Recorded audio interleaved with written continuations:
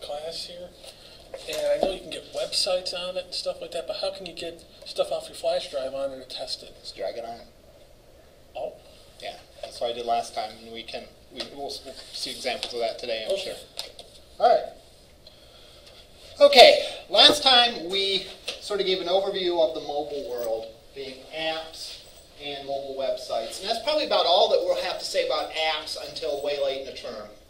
Late in the term, we may look at a tool that allows you to take HTML code and turn them into a native app. And the big win with that, of course, is that that alleviates the multiple development. All right, you can, instead of having a mobile site that's coded one way and an iOS app that's coded another way and an Android app that's coded a third way, you can start with a base of HTML code, and you can port it across the board. It won't necessarily give you the best app, but it'll give you an app. All right, without multiple entry. But at any rate, that's the last word we're going to have on apps until late in the semester. So our focus is going to be on mobile websites. And I realize this is review, but I think it bears reviewing because I sort of want to organize it maybe a little bit different way.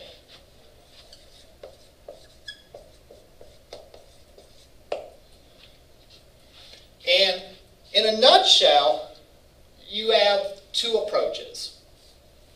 You have one site or multiple sites.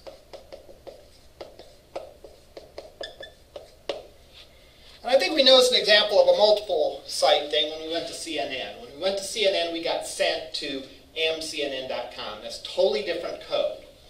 As opposed to many other sites, if you go to their site, you're still on the same site. We noticed a list apart. When we went to a list apart, it was still a list apart, both in the mobile device and in the both in the mobile world and the desktop world. A lot of that depends on just how different you want the mobile experience to be from the desktop the desktop version. Remember, there's two things going on.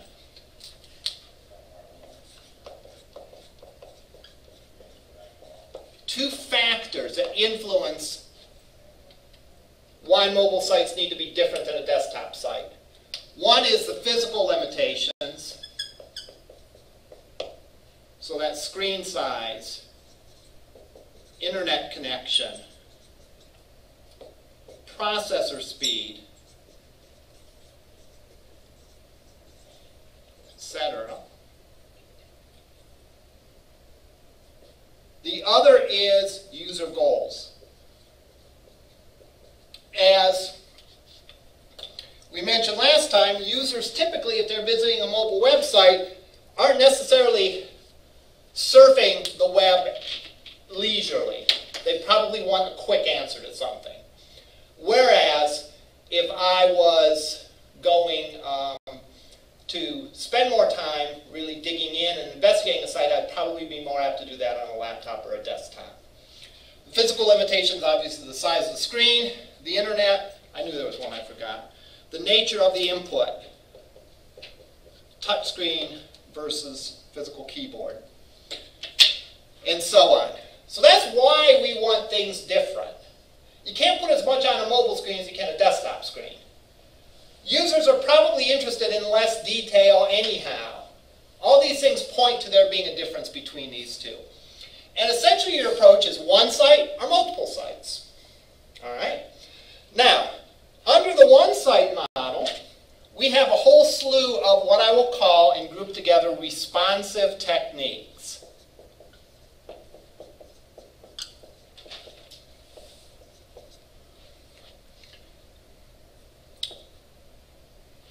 These will include, first of all, having a clean separation of content and appearance.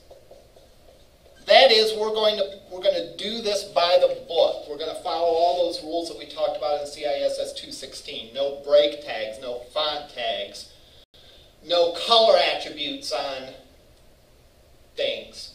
All right? Anything that deals with the appearance is going to be in CSS. It is only the content that will be in the HTML. And this should, for the most part, be review. All right? That being said, we'll still go over some examples of what I mean and that sort of thing with that. So that's one. This is how would I say? This is like the foundation. If you don't get this right, you're going to have trouble the rest of the way. Second thing I would say is using relative instead of fixed.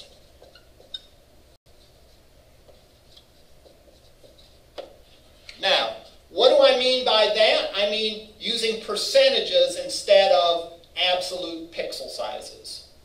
All right? Or mapping points. Or yeah, or anything like that. Anything that's like specific. You know. Instead, use relative.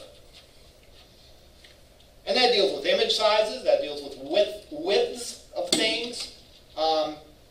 Anything you can make relative, you should make relative. This is a CSS thing.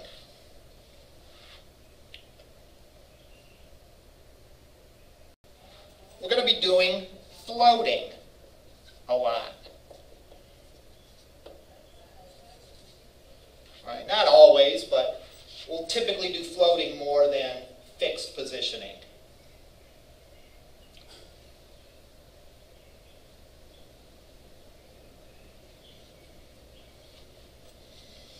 We might write some JavaScript.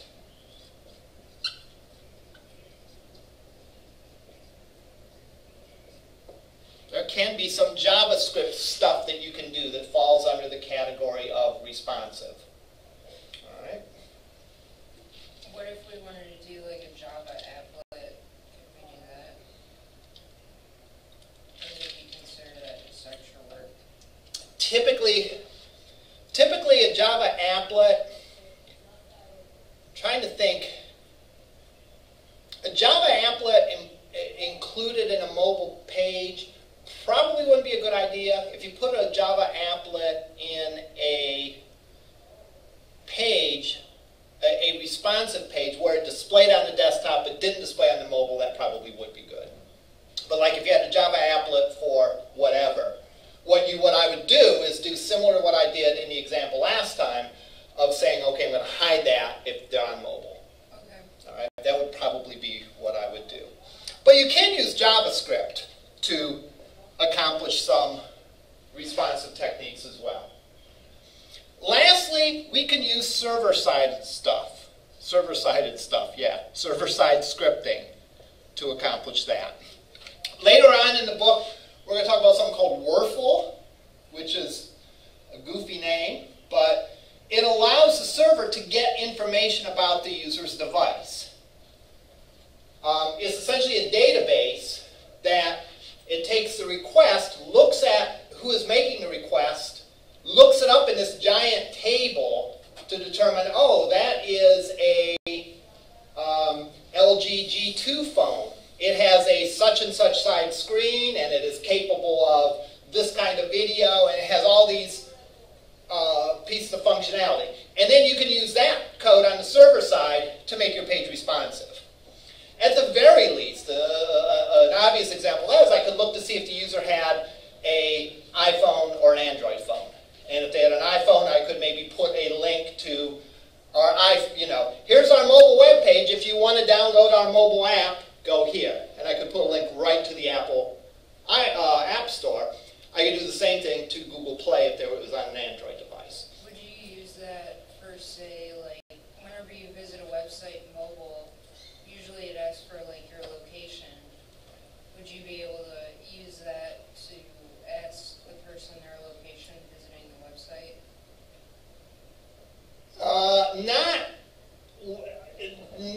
Not Wurfel per se. Wurfel is like device-based, but there is code that you can put in that actually runs through a combination that you can do through JavaScript that could, in HTML5, ask the user for their location. You'll be prompted if you want to say yes or no to that.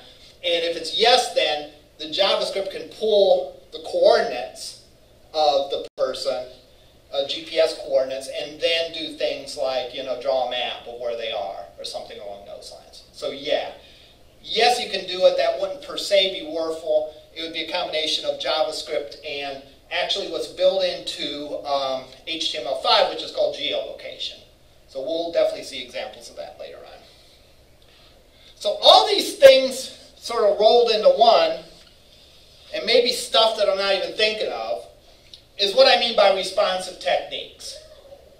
And that's what you're going to do if you have a page, all right, that you want to look one way on a mobile device and another way on a mobile device. Did I say one way on a mobile device and another way on a mobile device? One way on a desktop and another way on a mobile. All right? Now, if the difference between the mobile site and the full version of the site is too huge, it might be better to just say, hey, I would rather have two sites. I would rather have a mobile site and a desktop site, and simply have a traffic cop, have some server-side code to direct the user one place or another. All right? Can you get consistency issues though? Yeah, you have the potential for consistency issue, and you can get around that by using some clever server-side programming.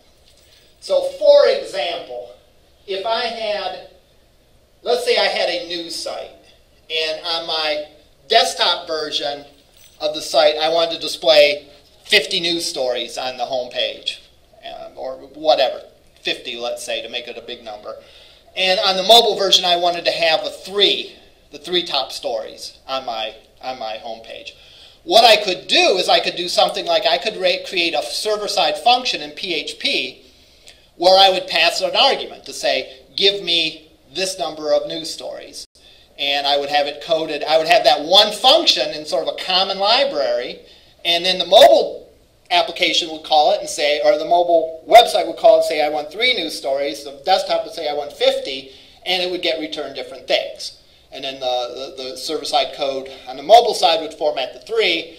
The server-side code on the desktop version would format 50 of them. So yeah, there's things that you can do to sort of mitigate that. And that is always the risk when you start talking about having multiple versions of things. It's like, I don't want to do twice the work, all right? And that's where some planning, and if you're clever, you won't do twice the work, hopefully. You'll do more than 1 time the work, but hopefully you won't do 2 times the work. Maybe you'll do 1.5 times of the work if you're clever. All right? So, if you have multiple sites, probably a mobile and a desktop, first of all, you're not going to forget all this stuff because you can do all this stuff too, and that can help you out to a degree. Because even when I talk about mobile sites, that's a wide range, all right, as far as screen size and so on and so forth, all right? So even if I talk about mobile, that's kind of a broad term, all right? So we'll have some server-side scripting to direct the user to the proper site, and then we're going to apply these responsive techniques, these same ones here. So that's kind of an overview of what we did last time as far as the intro goes. All right? What we want to do, or what I'm going to do today, is really start talking about these responsive techniques. This is later on in the semester.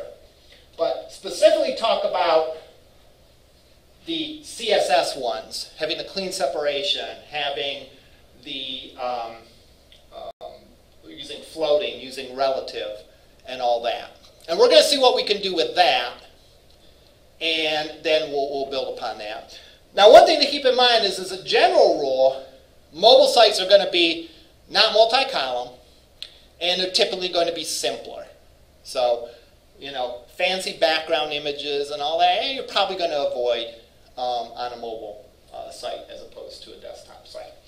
So let's go and let's make a site And let's explore, oh, I forgot a key point here. Let's explore these three things. The point that I forgot is media queries. And media queries are what allows us to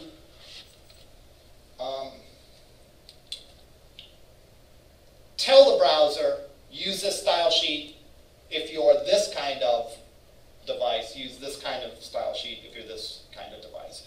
So we'll review that. So we'll review these things first, then we'll hit that. And that probably will take us through today, and we'll see. We know we don't have class on Monday, so next week's a short week.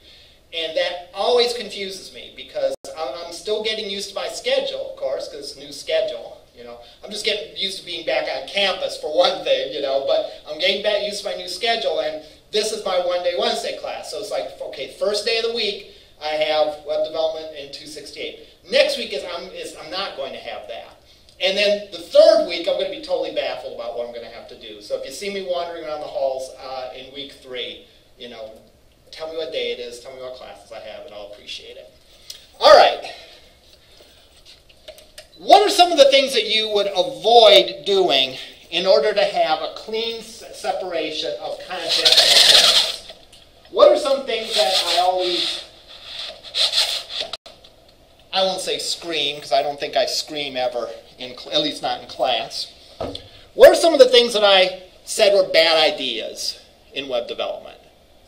Putting colors with H1. Putting colors in the H1, absolutely. What is another one? It's the one that people always say, you tell us not to do that, but what if I want to do this? The break tag. People always say, you know, I want to use a break tag. And I'm like, nope, a break tag is almost never needed. And people are like, well, what if I want to do that? Well, you could do that with a margin. You could do that with a, you know. So those are the things that you want to avoid. We love break tags, though. Pardon me? We love break tags, though. Yeah, I know. They're so convenient. They are very convenient. And that's why they're there. How do I want to say this? This is where my Catholic school background comes into play. If a font tag is a mortal sin, a break tag is a venial sin. All right, the mortal sins are like the really bad sins, you know. And so using a font tag would be really bad. A break tag would be a venial sin, which means it's not bad, but you know, or it's bad, but it's not like you murdered someone. But I would, you know, being in the academic world, I think it's my job to kind of be an advocate for the best use of standards everywhere. All right, let's open up Notepad++. Someone open up calc.exe in it. Nice. And I'm going to create a new file.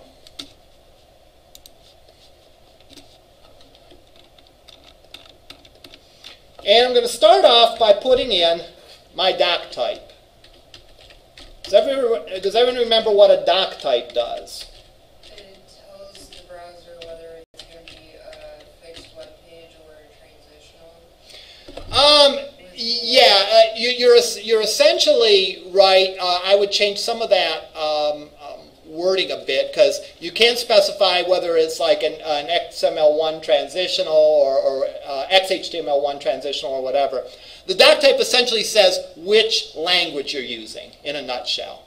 So your choices, for the most part, are HTML4, XHTML1, XHTML1 strict, XHTML1 transitional, and then finally, for this class, we'll be using HTML5 stuff. So this doc type relates to HTML5. So that's what that means if I put that at the beginning.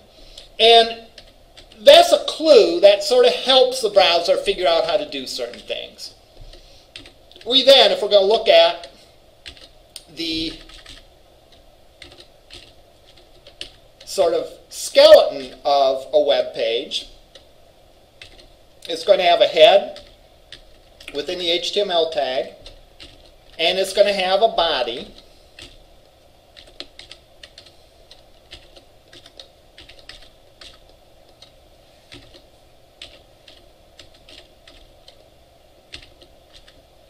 And within within the head tag, it is going to have a title.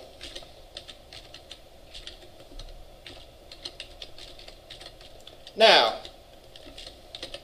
if you remember last time, I had a couple extra style sheets. Let me download those and include them in this page. Let's do a save. We'll save it on the desktop as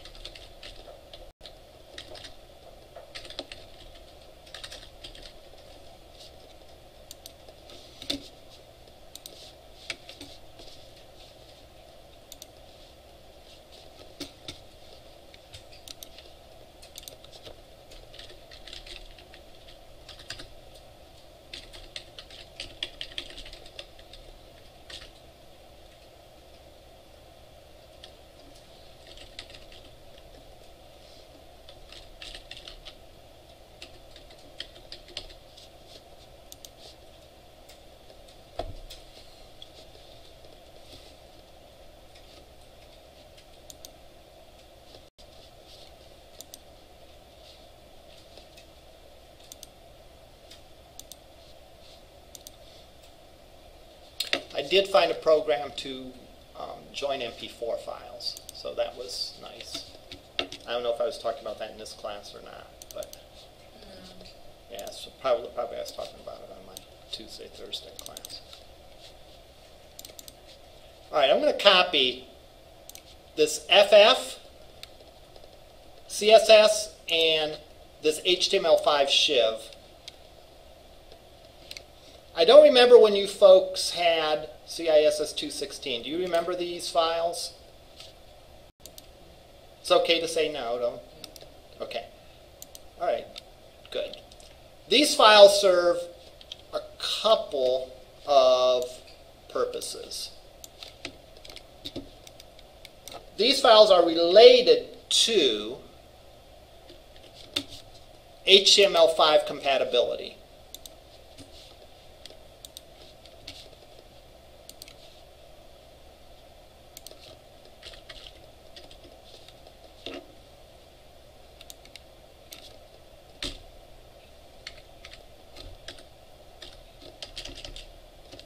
All right.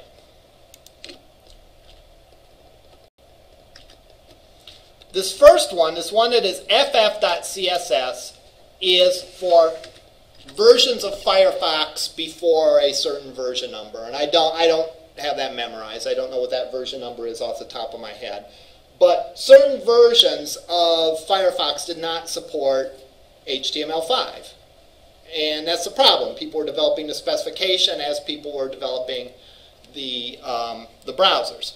So what this does is this sort of tricks the browser into treating some of the HTML5 tags correctly. And if we look at this, style sheet, some of the new tags in HTML5 were the header tag, the footer tag, the article tag, the section tag, and there's a handful of others. Those are block elements. They're just like more specific versions of divs. So in the old days, in pre-HTML5, if you wanted a navigation, you're likely to have a div with an ID of nav. And if you had an article, you're liable to have a div with an ID of article. Now there's actually a nav and article tag. And that actually makes writing CSS a little simpler. All right? So what the Firefox CSS file does is it gives a hint to the browser, hey, I know you don't know what a header, nav, section, article, aside, or footer is, but treat it like a block tag. And that fixes a lot of the compatibility issues. Not all of them, of course, but that fixes a lot of the browser compatibility issues with earlier versions of Firefox. All right? Now, so that's that one. You can just copy my version of it and include it, but do make sure you include it in your code.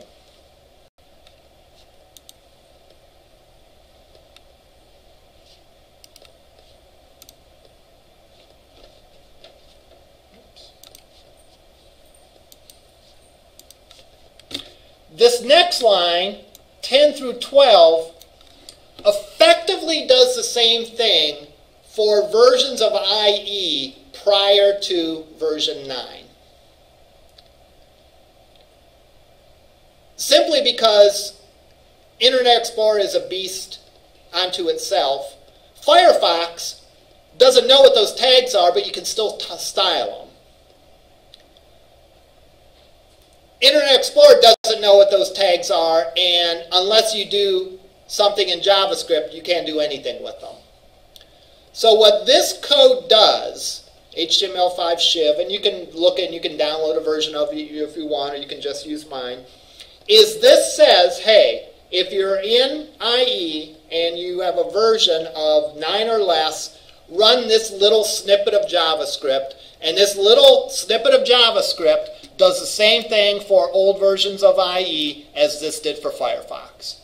It tells the IE browser to treat nav, header, section, article, and so on tags as block tags. So again, it makes it a little more compatible for that.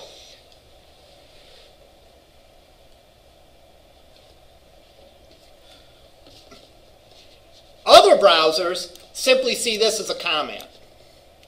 But IE, of course, being IE and being unique and having its own sort of quirky effects, this is viewed as an if statement that says if IE is less than, the version of IE is less than 9. For Firefox, it's going to think that's an HTML comment and not do anything.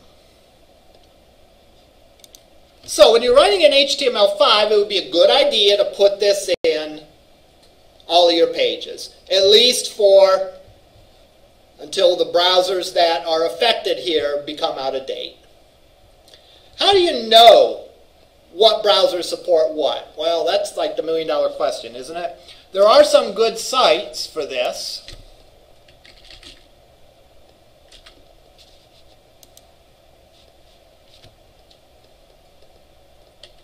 If you Google HTML5 browser support,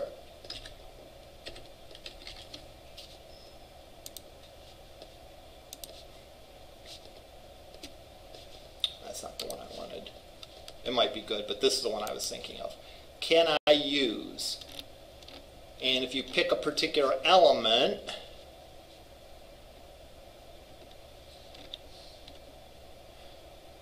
can you use the audio element? This shows you what versions of Firefox uses it and what versions don't. The audio element.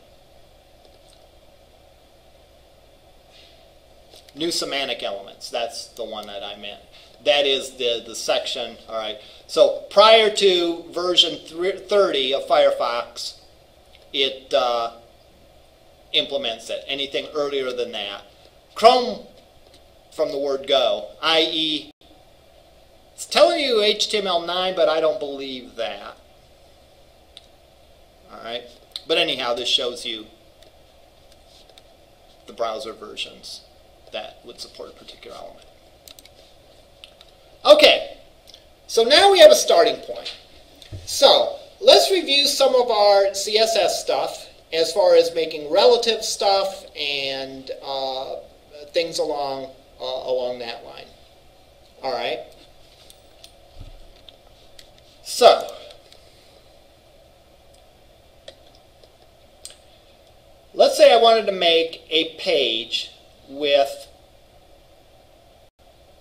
two things side by side, two columns. I want a navigation and I want a article. all right, or a content area. So I will say, I will put a nav tag. Nav is an HTML5 thing again. And an nNav tag. Then I'll put a section tag and an end section. Again, for those of you that have not done HTML5, these are just more specialized versions of the div. They're like divs, except they tell you precisely what they are. That first one is like a div, except it's for navigation. The second one is just a more generic section. All right.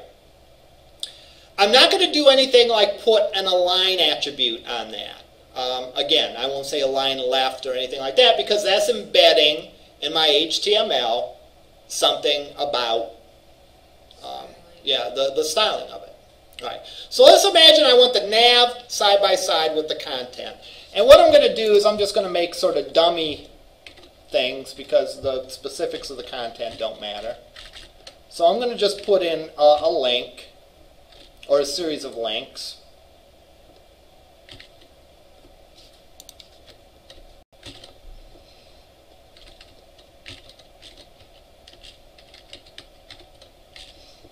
I'll just put the URL as being #.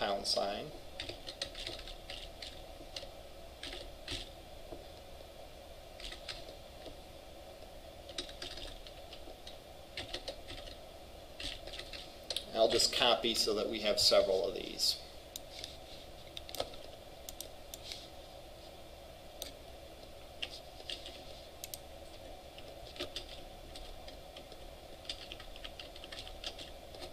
Okay, so there's that.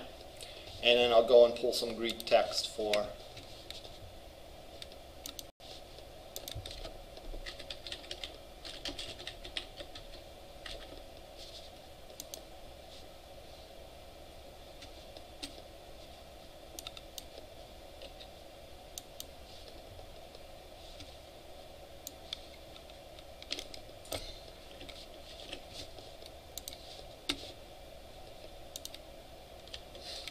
So, without any styling whatsoever, how is this going to look? One after another. Right? It's going to be just in the normal flow, because it's nav end sections are both block elements. They extend all the way across and they go down. All right. So I can go and save this and view it, and sure enough, that's what we're going to get.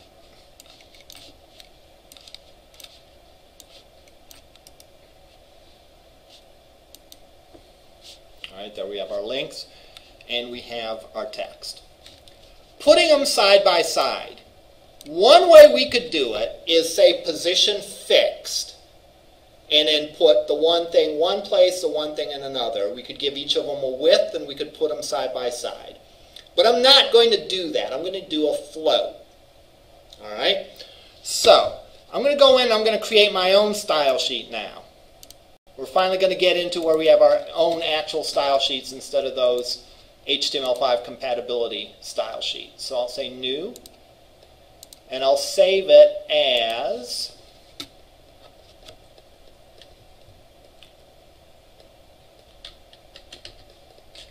call it style1.css.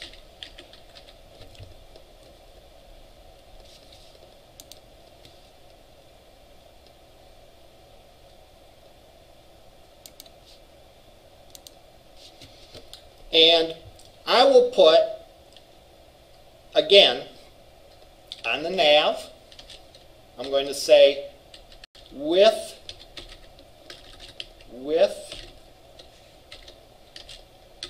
30%. I have an excuse today for if I appear absent-minded or if I type wrong and all that. I gave blood, so I'm probably working only at like 70%. I don't know if it was because of that or just because of the start of the semester, but when I got home, I went home today instead of staying. I was exhausted. I took a nap, and I got up at about 4:30, and I came here, and I feel a little more wide awake, but I still feel like not 100%. So I'll say float left.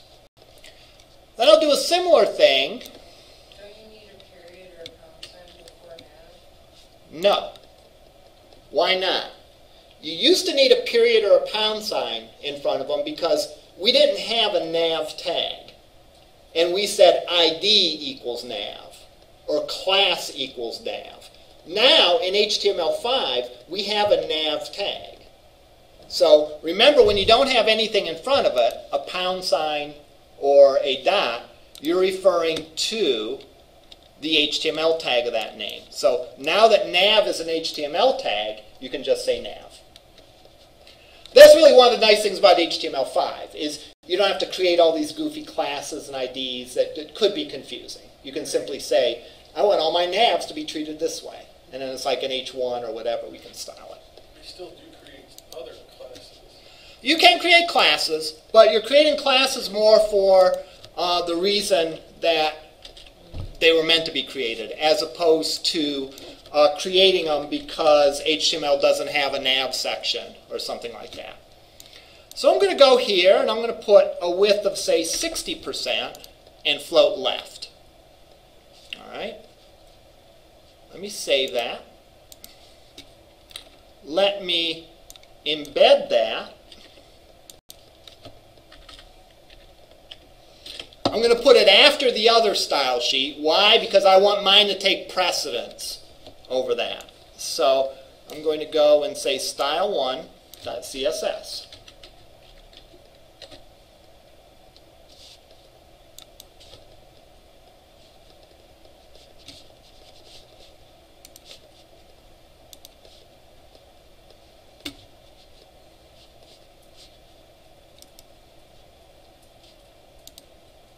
Now if I view it, there's 60% of it, or that is 60%. Here is 30%. And as I resize it, it goes like that. Let's view this within the Opera one. And this will answer your question from earlier. How do I open one of my things in it? So let's open up Opera Mobile. And let's pick this one.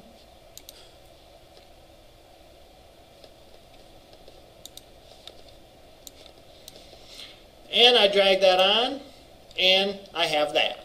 All I did was just click on it, drag it, and put it on. All right.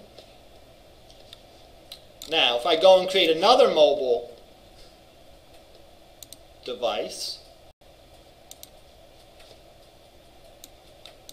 and drag that on, notice that, again, it's a little bit smaller because this is a smaller device.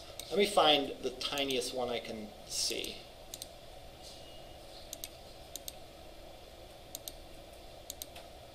This one's pretty small.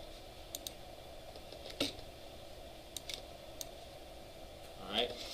Now we talked about this time that's unreadable. All right. And I forgot to put in the viewport, which we did in the example last time. So let me go and put that in.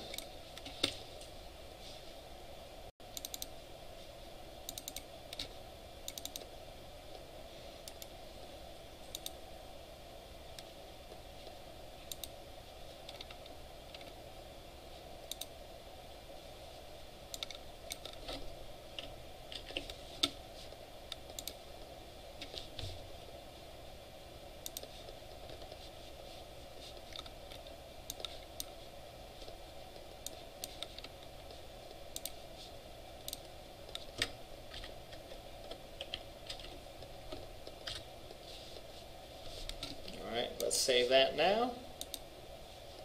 And now I'll go and hit refresh. And that one. Hit refresh on this one. Hit refresh on this one. Okay. So, we've used some of the responsive techniques, right? We didn't put in anything absolute.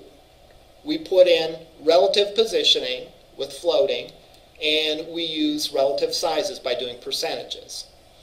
If we did something like this, I'm going to go in temporarily and cut this. Then I'm going to say with 300 pixels, position absolute, top 0px, left 0px. This is a how not to do this.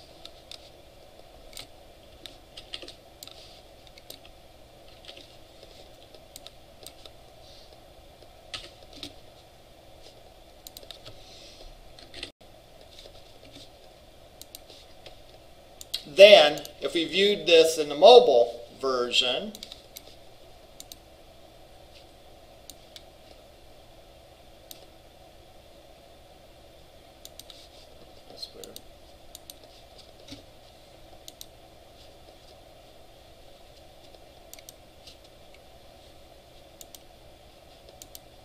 that's not what I expected. Because you put 300 pixels across, the screen's probably not 300 pixels with 6. Yeah, but it's this way. Oh, I know what I did wrong. I think. Position absolute, top 0 pixels, left 0 pixel, width 300.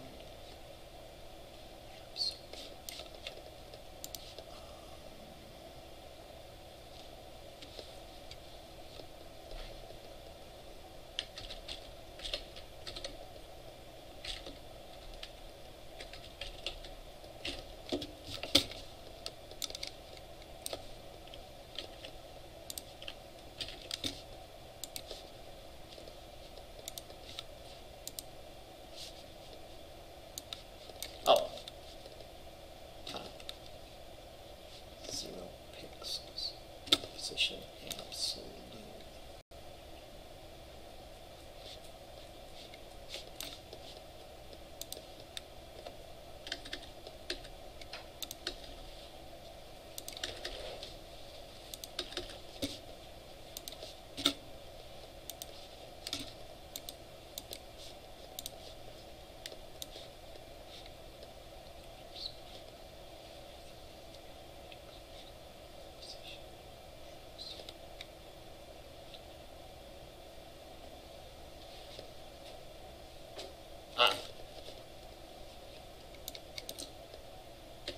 I was going to say, if I can't even code a fixed page, then I've been out of commission longer than I thought I have.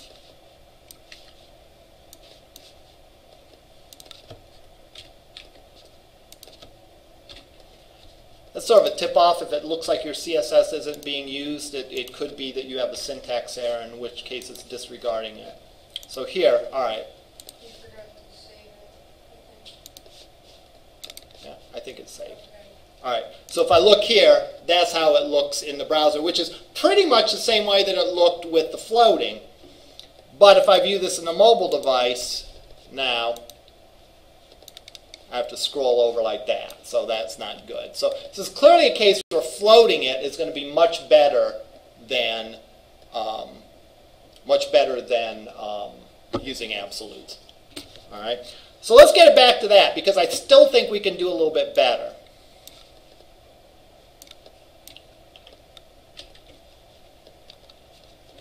Oh.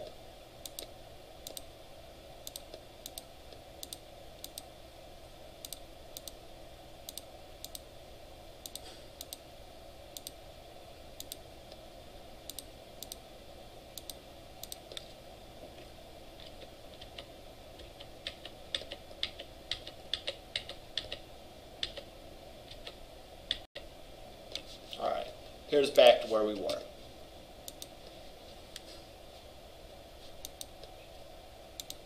So, by simply using the one responsive technique, we've made the mobile look a lot better than it would have if we used the fixed technique. But you know what? I'm still not really happy with the way this looks like. All right? This looks, this is, that column is kind of small. It would be better, again, oftentimes in mobile sites you don't have a multi-column layout. You have a single column layout. So, I want a multi-column layout on the desktop. I want a single column layout on mobile devices. How can I do that? That's where I can apply the other technique that we talked about, and that is, pardon me? Media queries, absolutely. I can put a media query in here and write one set of CSS so that it's single column, and another set of CSS so it, on a desktop machine, it applies a different CSS.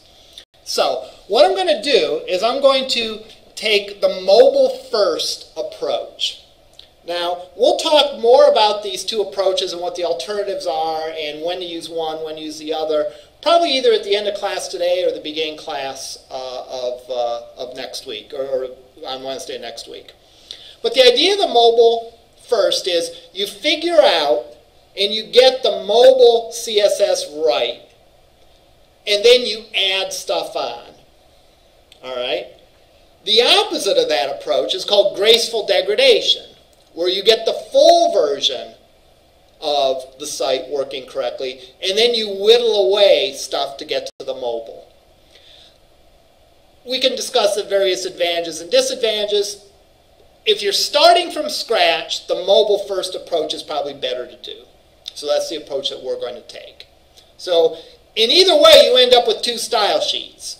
One starts off with the full version and whittles it down to the mobile. The other starts with the mobile version and adds stuff to it till you get the full version. So that's the approach we're going to take. So I'm going to go into my style sheet and I'm going to make the mobile one work first. And well, I could do this a couple different ways, but I could say with 100%, let's say, float left, with 100% float left. I could say then, border 1 pixel black solid.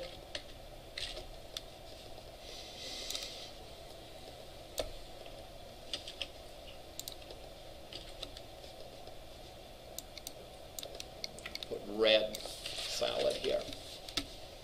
And I can save this, and now I can view it in the mobile devices. And there we have the black border, and we have simply one column.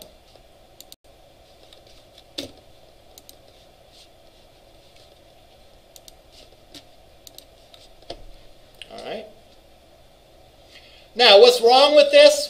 I probably don't want the links oriented vertically on a mobile device, because that's taking a lot of stuff going down. So I want to change the way that the list items are oriented. Does anyone recall how to do that? Display inline. Display inline, exactly. So I'll go here and I will say li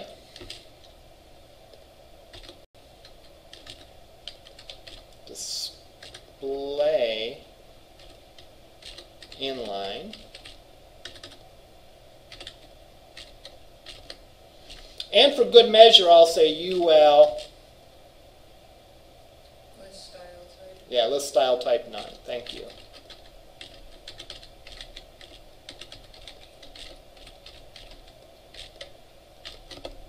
All right. So now when we have this, link, link, link, link.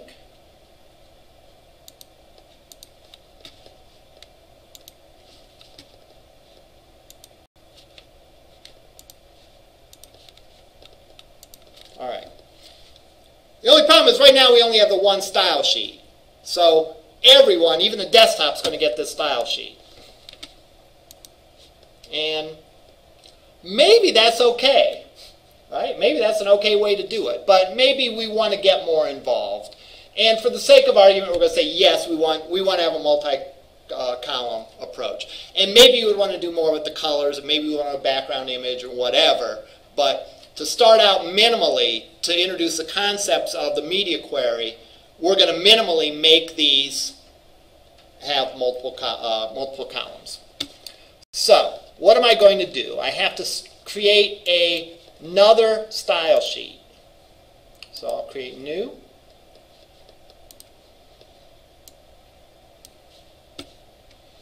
And I'll call it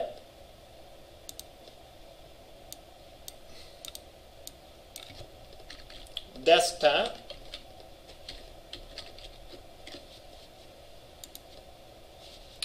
And I will put the code in.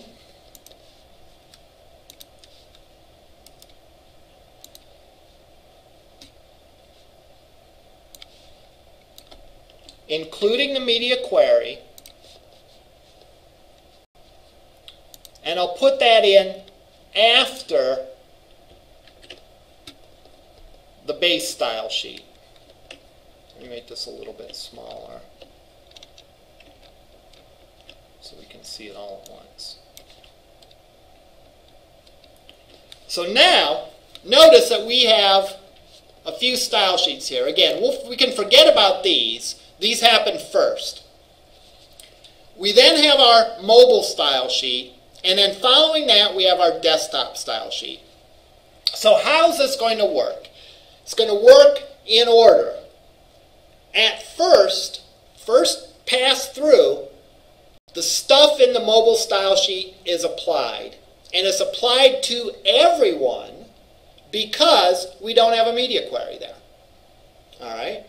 That's simply CISS268 style sheets. It says, take this style sheet, apply it to this page. All right?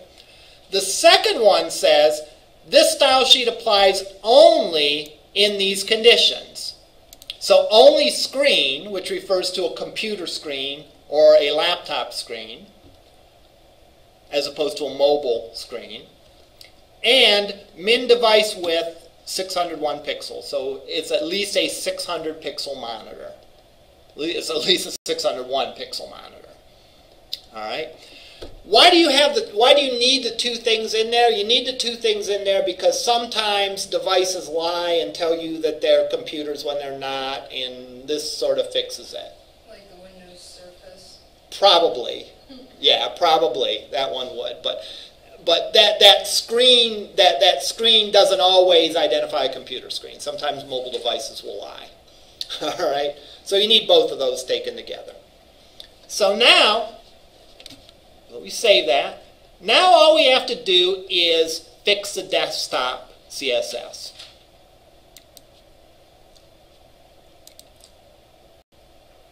How will I change, and this is a question, what will I change in the desktop CSS to make it so that they're side by side and that the links go vertically? You would do li display block. Okay. With the nav at 30% width. Okay. And the section at 60% width. Okay. That sounds good by me. So I'll say width 30%, width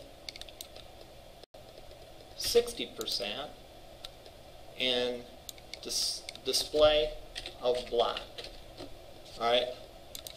I think you're onto something. Let's test it.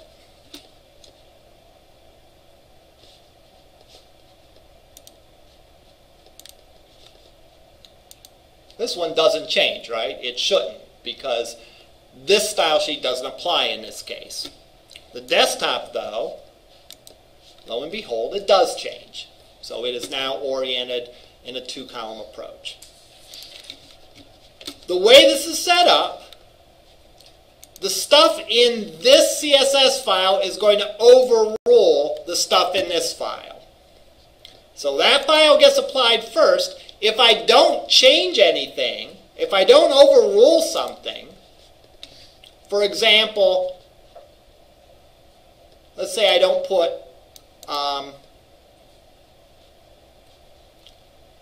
let's say I don't put a width for the nav.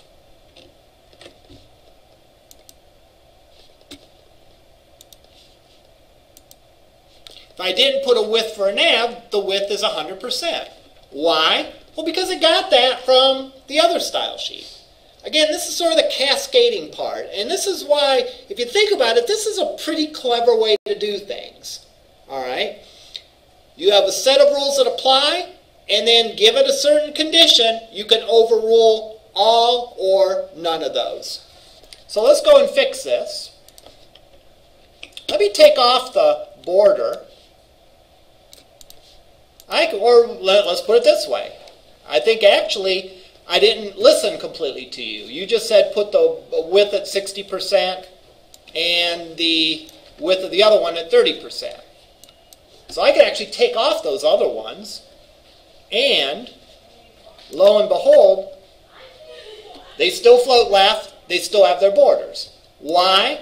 Because if I don't say anything, this applies. This only overrules where there's overlap. All right? I could certainly put other rules in here as well. I could put body background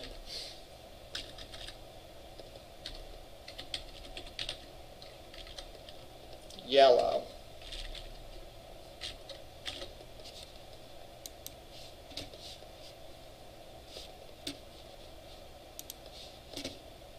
That one's got a yellow background. The mobile one will still continue with the white background.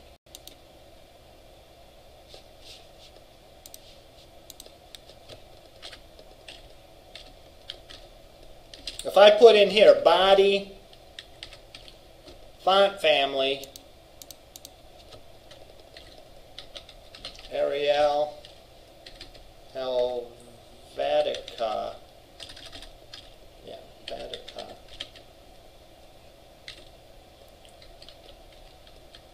sans serif.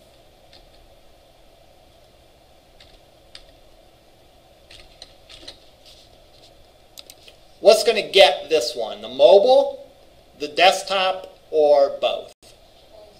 Both. Because I put it in this one, all right, which means that that applies to everyone, and then I overruled some of them in the second one, but I didn't say anything about the fonts, so it won't overrule the fonts. So sure enough, we look at this.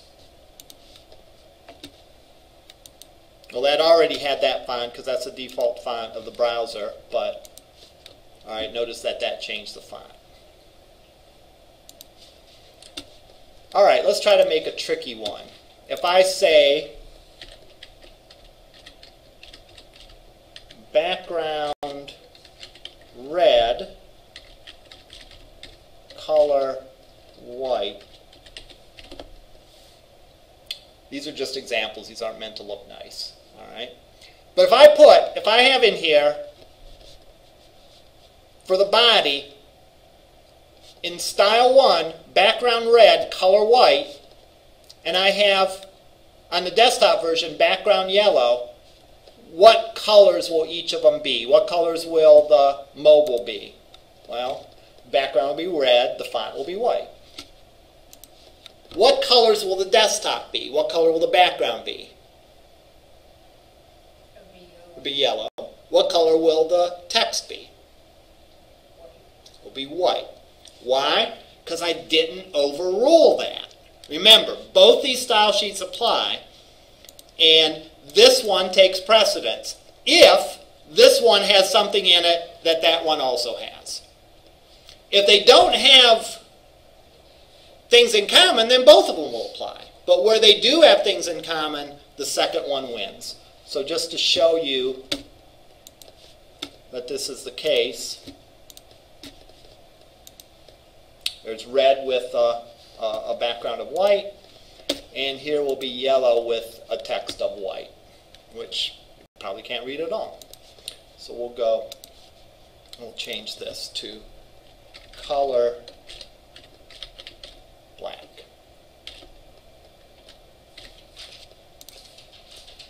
And now, this one should stay the same, and this one should change to at least be readable. This is important. This takes you, how do I want to say, this takes you a long way in the right direction to be able to do this. I'm not saying this is the only thing you need to know, but this is very important that you have this down, because we will continue to do this throughout the course. So even if, excuse me, even if we get to where we have two different sites, we're liable to still use some of these responsive techniques. All right. Questions at this point? If we possibly duplicate some of our styling, will you deduct points off of us from the get-go? Like for example, if in both of them you had a style sheet and they did the same thing for mobile, is that? No. Just if we accidentally did. Yeah, I'm trying to think what the downside of that would be. It's definitely not necessary to do that. Work and consistency issues. Yeah, but, well... I mean, until I... Right.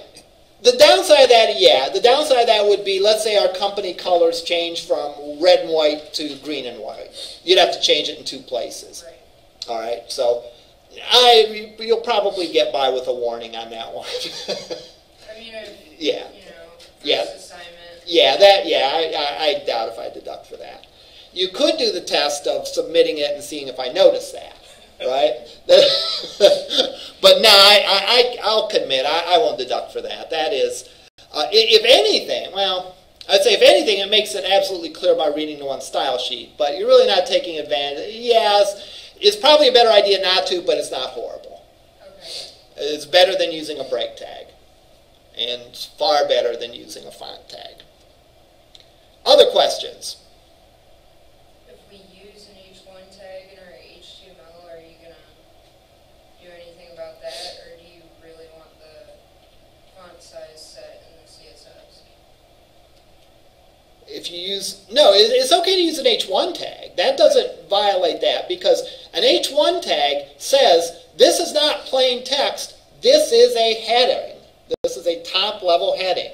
All right? It is part of styling, too. Well, I would phrase it a little bit differently. I would say that there's a default style that the browser applies to that. And by default, it makes it bigger. All right? But that's simply the browser's default styling. Just like a link, if you define something as a link. If you don't say otherwise, the browser's going to make it blue, and it's going to make it underlined. But that doesn't mean that you can't use a link. What it means is that, as with anything, you can either take the default or you can control it and make it the way that you want it to be. So it's not bad to use an H1. That's not really putting style in your HTML document. If you have a top-level heading, make it an H1, because that's what it really is. Just like if you have a link, make it a link, because that's what that is.